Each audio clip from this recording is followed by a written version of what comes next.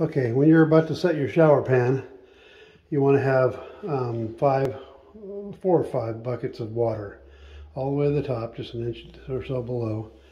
Every inch you go down, it's a lot less weight, so might as well use it all the way up as much as you can without spilling. So about an inch from the top, that gives you a lot of poundage. I think it's 8 pounds per gallon or something like that.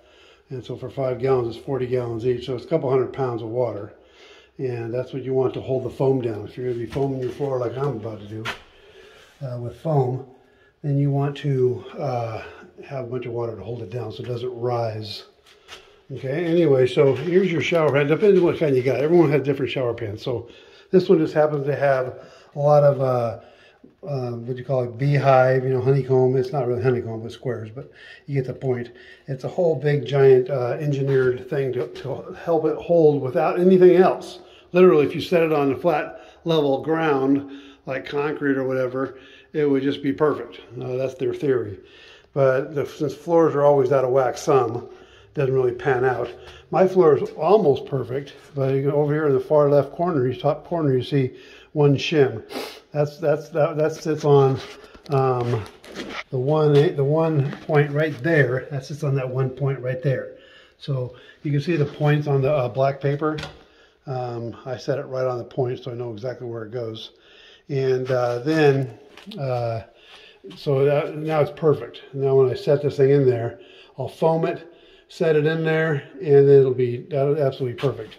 I did go around and put marks when it was perfect and set it in there. I dry fit it, When I dry fit it, of course, I put marks everywhere. So I know where it's supposed to be at. And I just want to all have the foam cure before I even screw it to the wall. And so anyway, it ain't going to be going anywhere once you put the foam in there. I mean, once you put the poundage of weight on there. So anyway, I'm going to foam it. Now, when I foam it, you just kind of look at your shower pan, and you know where you step in. Like normally if you have a curtain, you'd walk in on this side here, because all your supplies over there. And so you'd walk in here, because over here you got a toilet or whatever, it's in the way. You can still do it. You just kind of step around it. It's kind of a pain. But if you have a shower head that has a stopper on it, like me, I use a wand. And so I just grab the wand and turn the water on. And then I point the cold water until it gets hot against the wall. So anyway, regardless, you want to have this floor dead nuts perfect. You don't have to waste foam. You can see like right here on this thing here. This is like, there's 1.5 inches here and a whole bunch of voids here. These are valueless. There's just no reason to have a bunch of extra waste around here. Okay, here you can see where the water goes through. Yeah, a big hole. Okay, so we certainly don't want it there. That's valueless. It wouldn't do any good to have it around there.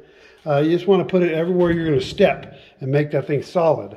So I'll go ahead and put it down where I think it should be, and I've never failed me.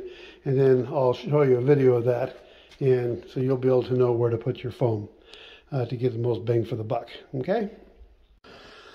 Okay, so that's going to give you the most bang for the buck, just like that. It's where you step in on both spots, and then all where you're normally standing taking your shower. Okay, and that'll make all these honeycombs even stronger than they are now. All right, it'll hold it, and it'll hold it all and go inside the voids and hold pressure up there, so it'll make it work perfect.